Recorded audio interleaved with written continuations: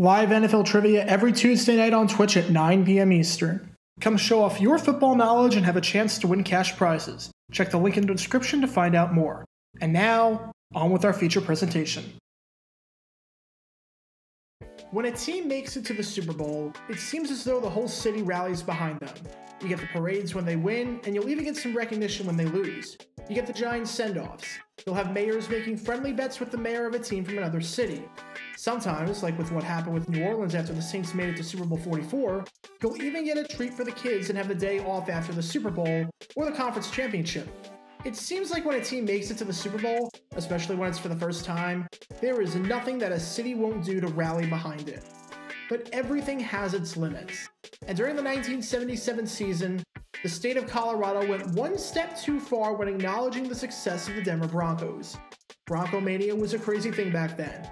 But even though the Orange Crush took over the Rocky Mountains, there was a point where the citizens said that enough was enough and put a stop to all of this.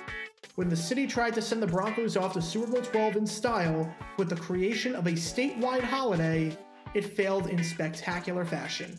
And this is the story behind that. Before talking about what happened, I feel like it's important to have some context as to how Denver's season was going. When the Denver Broncos joined the AFL in 1960, they were immediately bad, finishing last in the division with a 4-9-1 record. Throughout their entire 10-year existence in the AFL, the team never even so much as had a winning record, let alone make the postseason. It wasn't until 1973 when the Broncos had a winning record for the first time, going 7-5-2. But in 1977, everything changed. People expected Denver to be in the running that year, as they were coming off of a 9-5 season. But I don't think anyone expected them to do what they wound up doing, which was take control of the AFC by going 12-2 and winning the division. Denver had one of the best defenses in football, allowing just 10.6 points per game, which ranked third in the league. Led by first-year head coach Red Miller, they were nothing short of dominant. For the first time in franchise history, the Broncos had made the postseason after nearly 2 decades of waiting. And after beating the Pittsburgh Steelers in the divisional round by a final score of 34-21, it was time to square off against the Oakland Raiders in a New Year's Day battle for the AFC Championship. If the Raiders won, then it'd be their second straight year representing the AFC in the big game. If the Broncos won, well, this city was about to explode. In what turned out to be a highly controversial game, which you can learn more about by clicking the card in the upper right corner, the Broncos prevailed. They defeated the Raiders 20-17 and advanced to Super Bowl XII.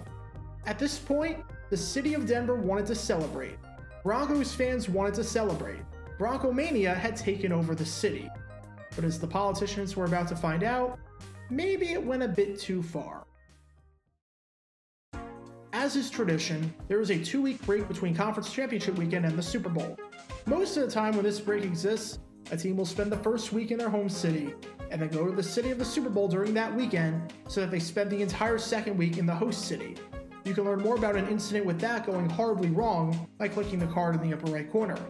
With the Broncos set to leave town that weekend, the city wanted to throw a sending-off parade that Friday. It seemed like a great idea, since the city loved its team, since this was a unique occasion, and since Bronco fans probably would have done something anyways to mark the occasion if the city didn't throw a parade. I cannot stress this enough. Broncomania was insane. Just to give you an idea of some of the things that happened during that 1977 season, to show just how much the city and its residents loved the team. A resident missed a game during that 77 season because the local bus company didn't provide a bus on schedule, so she sued the bus company, and she won. After Bronco fans protested in front of the mayor's house, they were able to get a footbridge built to Mile High Stadium. One prison in the area shuffled their entire Sunday schedule around so that the inmates could watch the Super Bowl. And then, here's perhaps the craziest story of them all. Some fans were watching one of the Broncos games in a bar.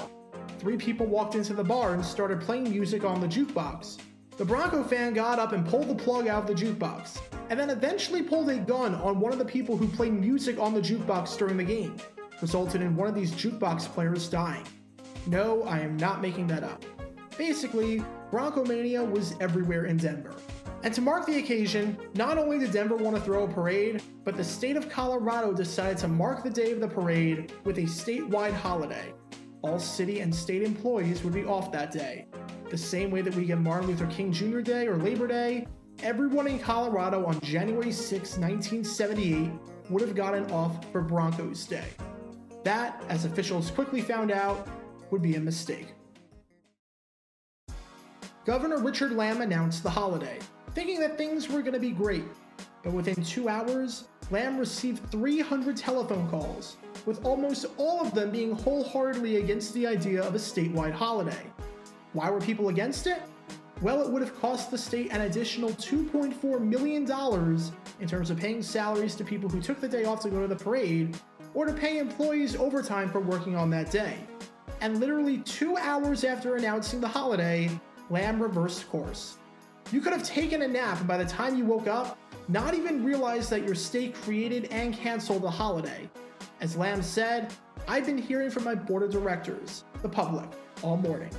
Boy, did we make a mistake." Everything was able to work out with a compromise. While there wouldn't be a statewide holiday, which could have been disastrous since Christmas and New Year's Day were within a 2-week stretch already, the legislature passed a resolution honoring the team. And the send-off parade in downtown Denver was still in place, which drew anywhere from 60,000 to 100,000 people. Even though it wasn't a national holiday, many people took off of work to send their Broncos off to New Orleans with a bang. Unfortunately, it was all downhill from there. Super Bowl XII was an absolute disaster for Denver, as they lost 27-10 in a game where starting quarterback Craig Morton had just about the worst performance of all time, throwing 4 completions alongside 4 interceptions, and posting a passer rating of 0.0. Oddly enough, that was the first Super Bowl ever held in prime time. You can learn more about why that was by clicking the card in the upper right corner. The 1977 season was still a successful one for the Broncos. Considering the fact that Denver had literally never made the postseason before, to make it all the way to the Super Bowl is a heck of an accomplishment. Just a word of advice to any city politicians who may want to celebrate their team going to the Super Bowl. It might not be the best idea to devote an entire statewide holiday to it, because as much as Broncos fans love their team, even they knew that a statewide holiday honoring their love to the team was one step too far. Be sure to like this video, ring the notification bell, subscribe down below if you haven't already, as it helps the channel out a lot, and be sure to check out Twitch every Tuesday night at 9 p.m. Eastern for your chance to play NFL trivia and win cash prizes. Link in the description below. If you want to see videos like this condensed down to 60 seconds, then follow me on TikTok at JaredGator9 and subscribe to 60 Second NFL History on YouTube. Also, special thanks to all of our Patreon supporters for helping out the channel. Your support is greatly appreciated. See how you can become a patron and request future video topics in the description below.